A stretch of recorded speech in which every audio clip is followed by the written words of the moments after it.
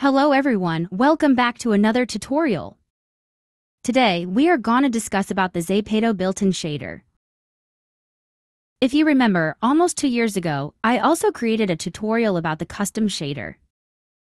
However, since ZEPETO already replaced it with the built-in shader, it's no longer available for download in Studio Guide. The built-in shader is so much better since we no longer need to edit the shader code in order to create two-sided shaders. That's why I created this tutorial to help item creators to know how to use the new built-in shaders. If you go to Studio Guide, you can find ZEPETO built-in shader under Making 3D Items 3D Maya, then Other, then ZEPETO built-in shader. Before you can use this, make sure that you downloaded and use the latest ZEPETO Studio Unity project file version 3.2.12 or higher. Anything before this version will not be able to use this shader.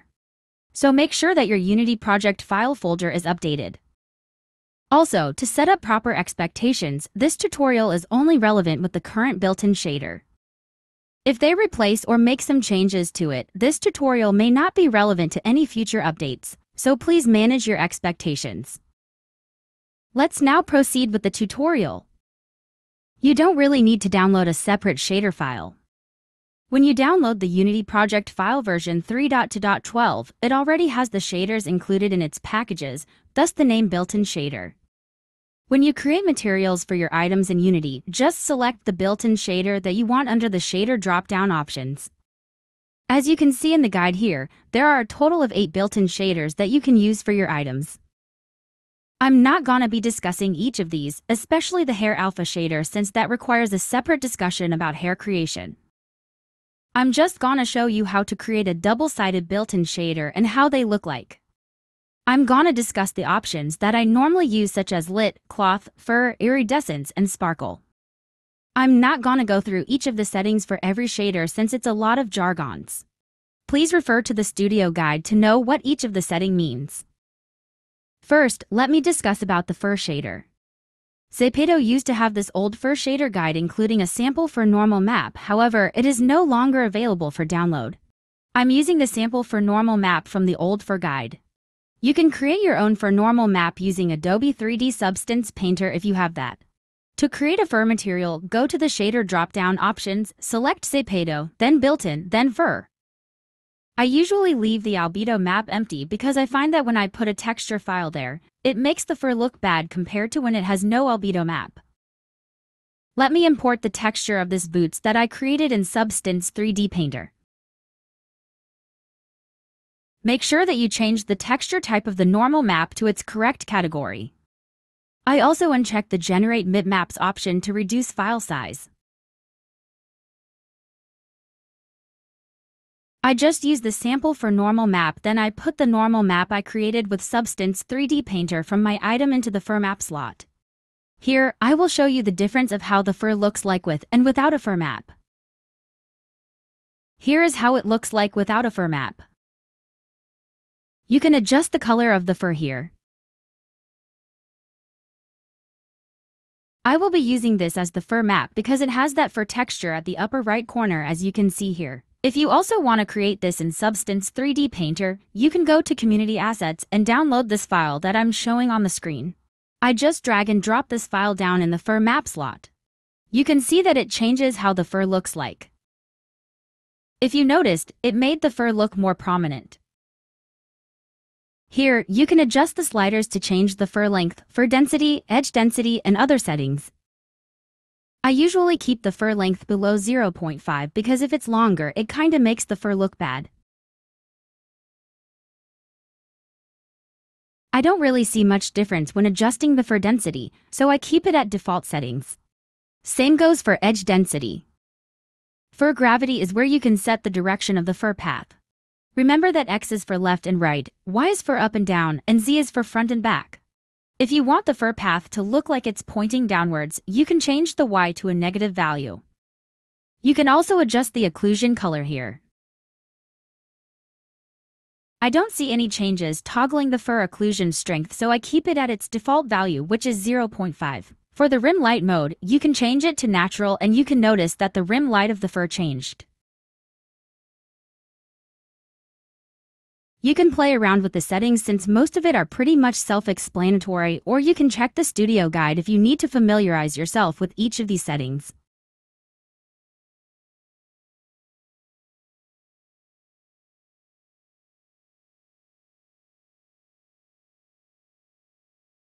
For both the color grading and render queue, it's preset to these settings that works best when the item is used in-app, so please do not change them. Now that I'm satisfied with the fur material, let's go ahead and discuss the other shaders that I normally use with my items. For the fabric of the boots, I will use a double-sided shader. To do that, I will use the other options from the BuiltIn Shaders. Cloth shader is what I normally use for clothing items. If you notice, the lace of the ribbons is a one-sided mesh, so the back faces are being rendered invisible with a standard shader. To fix this, we need to create a double-sided material using this built-in shader. You can achieve this by expanding that render state detail settings and select off from the cull drop-down options. You can see that the back faces are now visible when we change the cull settings. Cull setting determines which part of the mesh will be rendered visible. If you change it to back, it will make the back faces invisible and only the front side will be visible. If you change it to front, the front faces will be invisible while the back faces will be visible.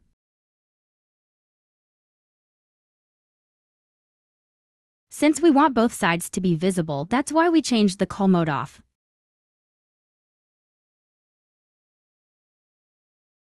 As for the other settings under Render State Detail, please do not change the first three options as it may affect how your item will show in-app. We can only change the cull mode here, but we need to leave the other three settings untouched. Now that I made the material double-sided, I can put my item textures in the albedo and normal maps.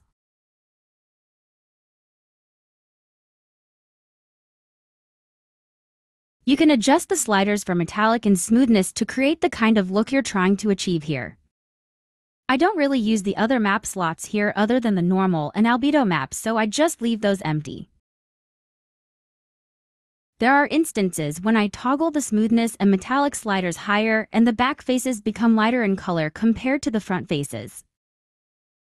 That is when I use the lit shader to fix that problem without sacrificing the metallic and smoothness settings that I want.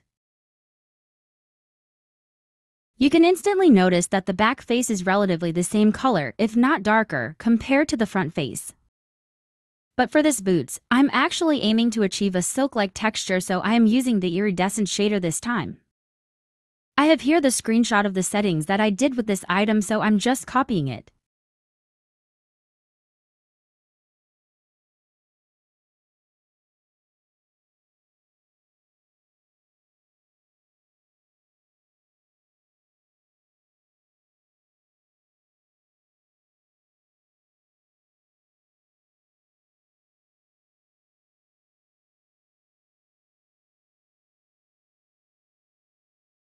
This is the settings that I used for this item, but if you would like to make it more iridescent, you can play around with the sliders to achieve the kind of texture you want.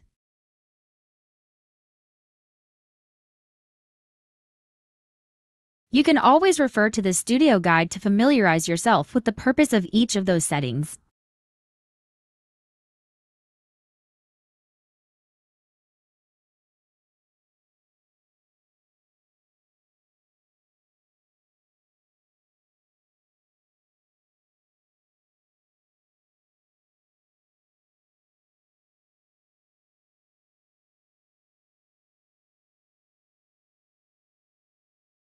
Going back to this boots, if you noticed, I assigned a separate material for the bottom part of it. This is because I want the sole to have a rough texture which is different from the silk fabric. That is why I assigned a separate material for it, and I am using the standard shader only since this doesn't need a double-sided material.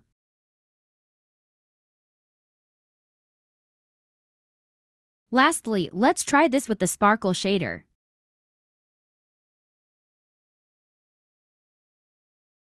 If you want a glittery material, this is the shader that you can use to achieve that.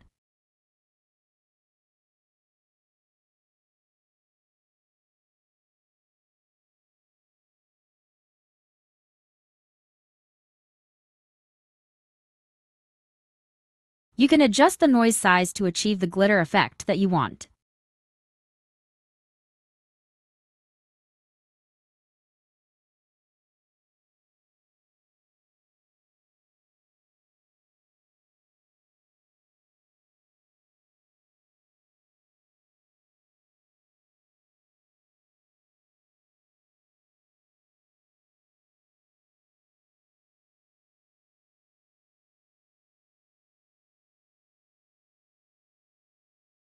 That's all for the built-in shaders that I can discuss today.